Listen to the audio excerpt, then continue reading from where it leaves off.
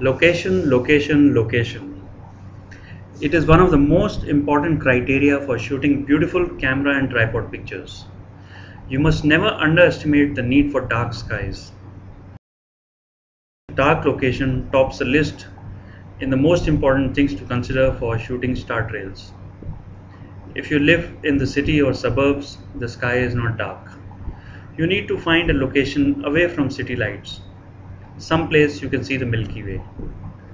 Try to reach a place where there is a truly dark sky. Visit your native place, if it is a village, and move out a few kilometers out of the village. Choose a small hill station like Chail or Pangot, which is not so popular and has few lights. Better yet, look out for even smaller places like Sitlakhet Temple, which has no lights at all. Mountains, height more than 1500 meters, are always better as most of the dust then lies below you. Desert skies of Rajasthan are also good and dry, especially in winters. But watch out for dust storms in the summers. India also has a high altitude desert in Ladakh. You can consider visiting the astronomical observatory locations in India at Nainital, Kavalur, Mount Abu, Kodaikanal, Gauribadnur, Kirawali, Udaipur, and Devstal, whichever is close to you. Did you know that the highest observatory in the world is situated in India? The Indian Astronomical Observatory IAO at Hanle, Jammu and Kashmir. It is upstream the Indus River Valley. You can't have a better location than that.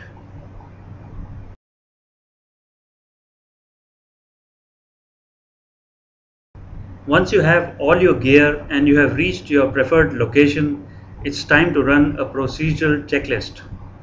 Ready your camera, frame the image, focus accurately, take test exposures, and start your exposure sequence. Here is a sample checklist for you to run before you start your exposures. Following a checklist will result in less mistakes and saving valuable time under the stars. Set camera to manual mode. Set ISO speed to 1600. Set aperture to maximum. Sometimes you would also want to set the aperture 1 or 2 stop less than the maximum. This is done in order to check several things. Vignetting, that is when the corners become darker than the center. Reducing the aperture also increases the depth of field. So if you have a closer subject in the frame like an observer or telescope, then you would want to reduce the aperture. Sometimes aperture is also reduced to make stars pinpoint. For example, in a fisheye lens where the stars are really distorted off center. Set the long exposure noise reduction off if you want to build a star trail photograph. But sometimes you want the in-camera noise reduction to be on. Be sure to know that the camera will remain closed for taking a dark frame the same amount of time as the exposure. Set the image capture to RAW. Set exposure to bulb. Set autofocuser to manual, that is on the lens. Set display image to off to save batteries.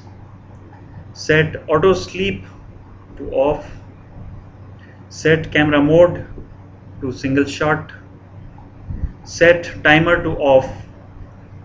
And lastly, I hope you have set the flash to off.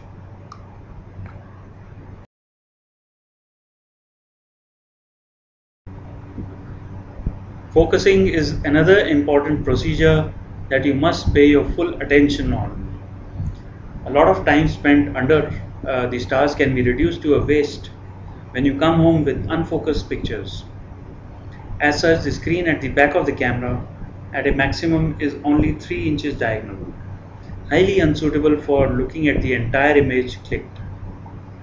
The old camera manual focus lenses had a hard stop which accurately focused at infinity, and focusing was easy. The new autofocus cameras go beyond infinity to focus on their own correctly. The light is simply not enough in the dark sky for you or the autofocus to work correctly. Accurate focusing is considered so important that many methods from knife edge to Hartmann mask to a Martineau mask have been devised from time to time. Here I will explain three simple methods only. If the moon is visible in the sky, point your camera to the moon. Place the moon on one of the focusing spots inside the camera. Turn to autofocus. Press the shutter release halfway several times and you're done. You can also take a bright star and use the autofocus feature of your camera and lens. Only it will be a little difficult to place the star on a focusing spot. You could shine a red light inside the lens to spot the spot. Place a bright star such as Vega or Antares on the spot, shut off the torch and autofocus. Mind you, I speak from experience that after you focus this way, you will surely forget to set the focusing mechanism back to manual and you are destined to repeat the procedure. Second method. Point your camera while attached to the tripod to a star, not at the brightest one, but a medium brightness star. Click an image. Now zoom in the image that you have just shot and take a look at the star. Even if it is looking quite okay, change the focus just by a little in one direction. Click another image. Now compare the two images. Some cameras have a rotary dial just to do that, like the Canon 1000D, even when the image is magnified. Click plenty of pictures with just a little bit of shift in the focus until you are fully satisfied.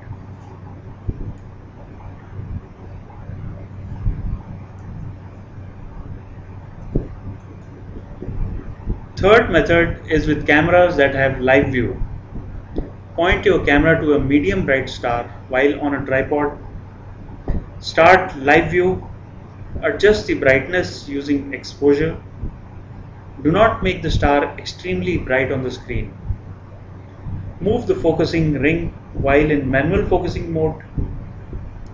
You must use the maximum zoom that is available on the camera while watching the live view. Toggle carefully near the best focus. Mind you, the twinkling of the stars can confuse you. Take your time. Be comfortable. As such, the camera is facing upwards. That means the screen is facing the ground at an uncomfortable angle.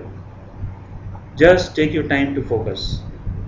It's a very bad feeling when you spend the entire night shooting in cold temperatures, come back, see the images in a big screen computer monitor and start cursing yourself. Apart from these three methods, I urge you to look up the Martineau mask method of focusing on the internet and build a mask for every lens and telescope that you own. In the field, once you have spent time focusing, be careful that you do not touch the focusing ring again at all. In some lenses, the focusing ring is very easily moved. You could tape the focus down, but be careful that the act of taping may move it inadvertently.